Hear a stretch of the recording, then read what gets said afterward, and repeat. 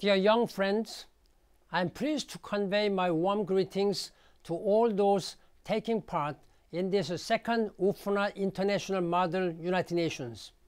We are proud to welcome so many young and energetic participants to the General Assembly Hall. By the end of the conference, you will have a better understanding of how we work at the United Nations, how we seek to build consensus, and tackle major global challenges. You will see the importance of ensuring that all member states, large and small, have an opportunity to take part in discussions.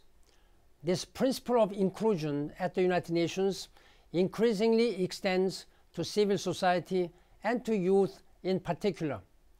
I often say that young people are not only leaders of tomorrow, you are leaders of today. We especially need you as we seek to make the Sustainable Development Goals a reality. The 17 goals provide a framework to guide us towards a better world, and I welcome your theme, Global Transformation, the Sustainable Development Goals.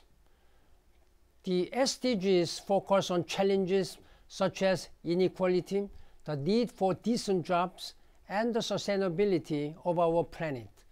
The Sustainable Development Goals are for you and will only be achieved if all of us, including you, work to make them happen. So what can you do?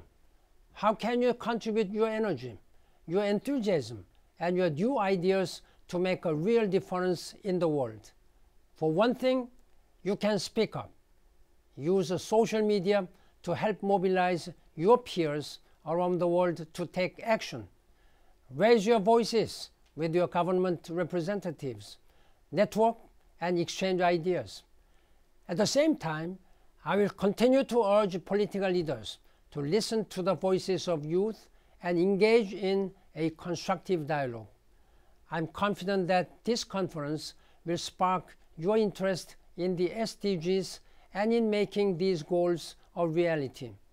I also hope you leave here with a better understanding of what it takes to be a diplomat and a greater appreciation of the importance of listening to views that differ from your own and using this skill to arrive at consensus. I admire your commitment and wish you all great success in the discussions that lie ahead.